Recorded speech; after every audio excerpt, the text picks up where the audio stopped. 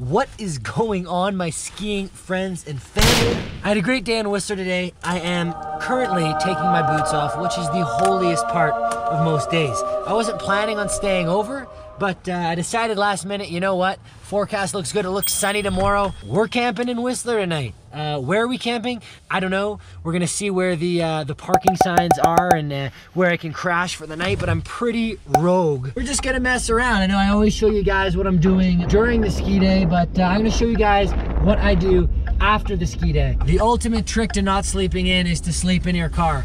So I think tonight, last night it was like -15. Tonight, I don't know, it's probably gonna be like -8, -10 tonight.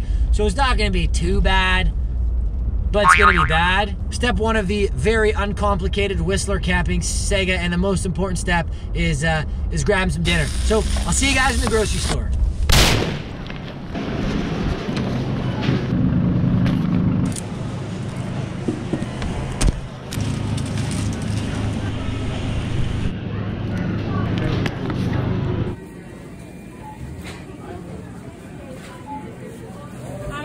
Good, how you doing? Awesome. Oh, god dang.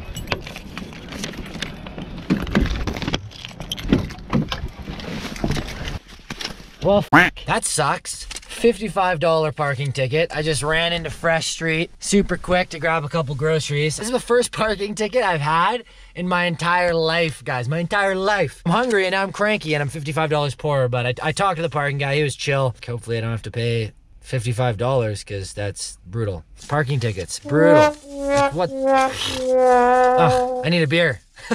Good thing I always have Kokanees in the truck. Let's go cook dinner.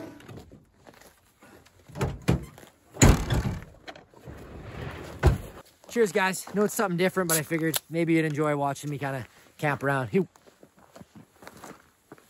pull this right out, so as you can see, oops, I got all my cutlery in like a nice little bin, super organized. Slide her up, grab my stove, and I'm definitely gonna need some pepper tonight.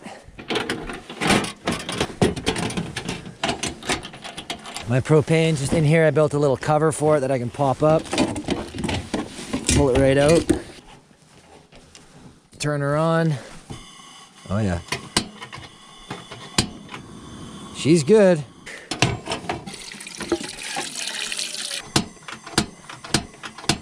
That's not good. Should be sparking. There we go. Oh my god, look at this. Oh no. It's completely frozen. Oh!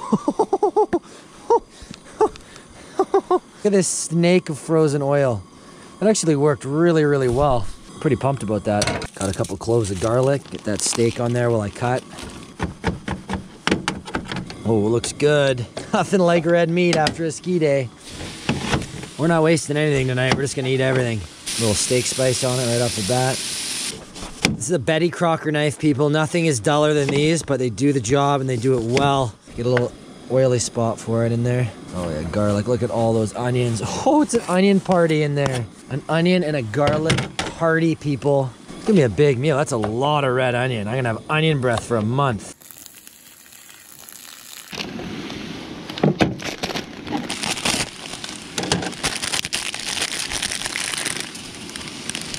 There's something I really, really love about sleeping in the truck. It's just kind of liberating, like sleeping wherever you want. Like we lived 4 months, just this, that was it. Happiest I've ever been, the best my body's ever felt. Like I think there's really something to be said for going minimal.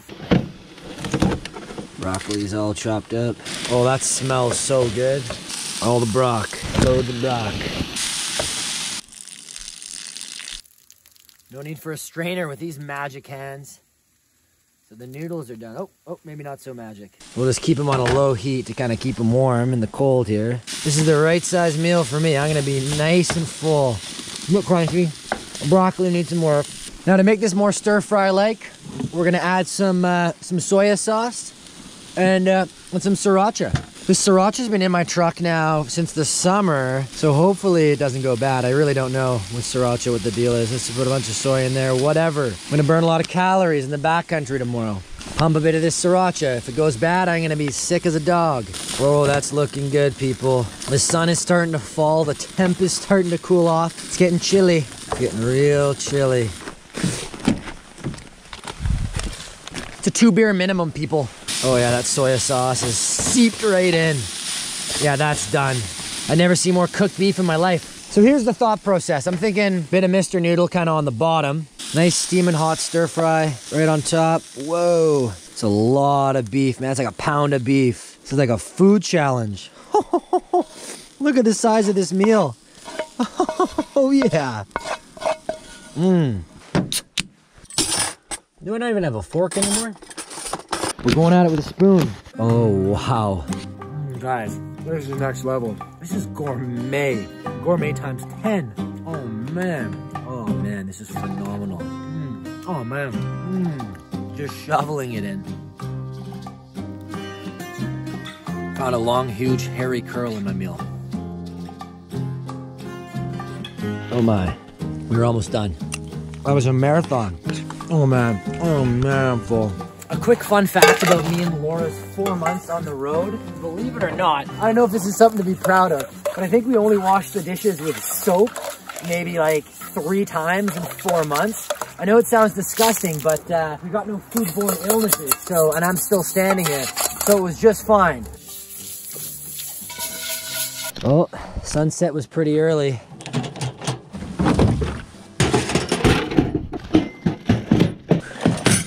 Just gonna grab a sleeping bag. That's what we're using tonight. Nice little mummy bag.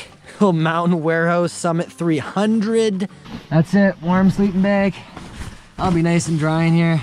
No problem at all. Bingo, bango, boom. Staying in Whistler on a budget. That's what I'm talking about. Let me know in the comments if you think this looks comfortable. In the summer, trust me, when I have full bed in here with the pillows, this thing is comfortable as hell.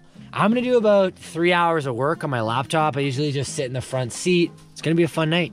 We're gonna freeze our tush off. I don't think I'll be taking any of these layers off either. A good hack is to always know where the nearest garbage can is after you cook. So, you know, when you're in a truck, you always wanna know where the nearest can is. If you're living in a car or a truck or whatever, because it makes it so much easier. 3 hours later.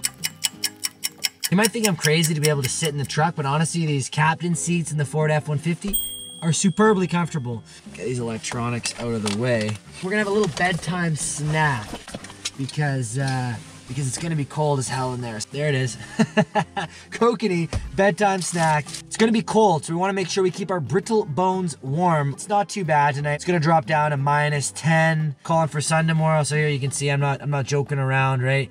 -6 right now is what it says. And -10 is what it's gonna be by 7 in the morning. So honestly, super tolerable temp. If it was -20 like it was yesterday, then my sleeping bag wouldn't actually even be rated to that. My nighttime routine is pretty damn simple. Usually I'd brush my teeth and floss. I'm a big flosser, but I forgot my toothbrush. So none of that tonight. No good hygiene happening here today. Oh man, I love getting into this thing. Ooh, it's definitely nippy. Hopefully this doesn't explode or anything stupid. Awesome. Cheers, guys. How you get through a cold night? Man, I feel so relaxed in here. The air is so fresh because there's no insulation. And it just kind of smells like that treated wood that I made the bed out of. And it smells like the summer, man. The summer was so good. It's weird being in here without Laura. We lived 4 months, 2 bodies in here for 4 months. It was so fun. You gotta do what you gotta do for the shred, you know? Too unaffordable to be staying, especially at Whistler. You know, you need some serious coin. I think a big dream of mine on this channel would be to ski a bunch of different mountains and test them out, you know, for the resorts. I don't know, maybe I can try and link up some sort of sponsorship deal. I'm on my last sips of beer here. Honestly, pretty freaking exhausted. I don't even like running a pillow with a sleeping bag. Honestly, I'm one of these crazy guys who likes sleeping like on a pretty flat surface. So what I'm thinking is if I pack my hair in here, like some sort of like balloon. There we go. It's like what I do when we're hiking. You can see I've got enough hair on my head that it pretty much acts like a pillow. 10:09 p.m. I'm getting out touring, ski touring tomorrow, but later day. Ski touring, you always leave later than the resort if you don't have a crazy target. So we'll be off, maybe start hiking by 8:39. Good night. Don't know how to end that off. I guess I can just shut the light off, and that's a good way to do it. I think so.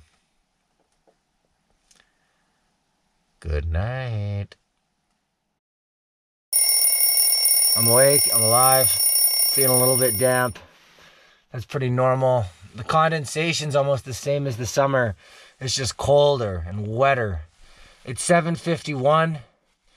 That means I slept like literally 10 hours, which is fabulous.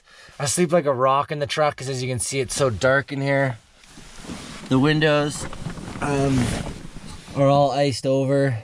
My hands are pretty cold right now, so I think I'm gonna get in the car, warm it up. It's pretty chilly. I think it's like -12. I always worry that these handles are gonna freeze, but I think they're all right.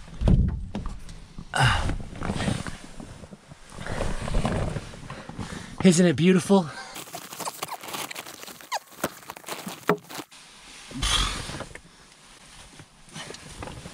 Oh, my fingers are what's coldest once you start fiddling around and doing tasks.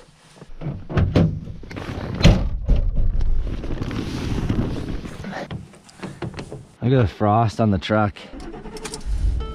That heat going. Oh yeah!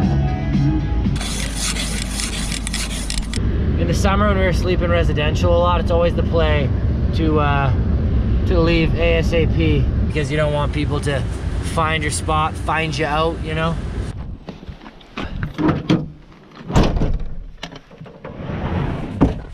Breakfast is all about speed. Getting that coffee on as quick as humanly possible.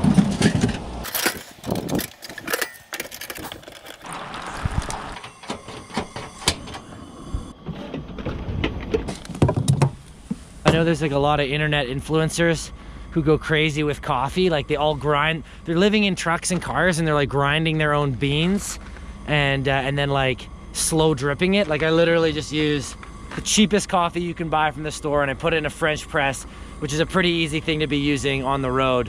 I'm not grinding my own beans. I'm not like, I love coffee in the morning, but I'm not like a coffee connoisseur. Keep it simple, you know, I keep it real when I'm camping. And when we were living in the truck, I kept it super real. I wasn't wasting time grinding beans in the morning because it's freezing. Who the hell wants to sit there and grind beans in the morning?